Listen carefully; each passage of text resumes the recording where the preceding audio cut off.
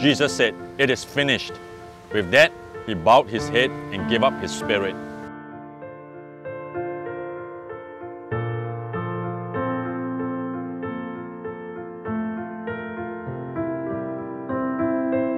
The Gospel of John records the final utterance of Jesus as he hung on the cross.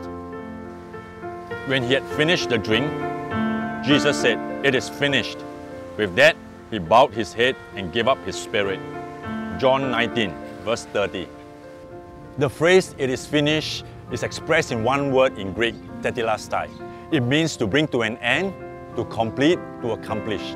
It is a word you would use when you graduate from university, cross the finishing line of a marathon, or have settled all outstanding credit card bills or a mortgage. There's a sense of accomplishment upon which you would say, "I've completed what I set out to do." Christ's death on the cross not only glorified the Father, but also completed the work of our salvation. When he died, Jesus left behind no unfinished business, and there is nothing you and I can do to add to what Christ has done on the cross. God does not have a plan B. Tetelestai also expresses the idea that this happened and it is still in effect today. When Jesus cried out, "It is finished," he meant that his sacrificial death for the sins of mankind was completed for the past and is still in effect for the present and the future. Paid in full means never having to pay for something again.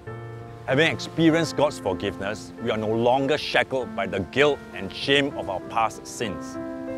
In Romans 8 verses 1 and 2, Paul writes, "Therefore there is now no condemnation for those who are in Christ Jesus, because through Christ Jesus, the law of the Spirit of life set me free from the law of sin and death."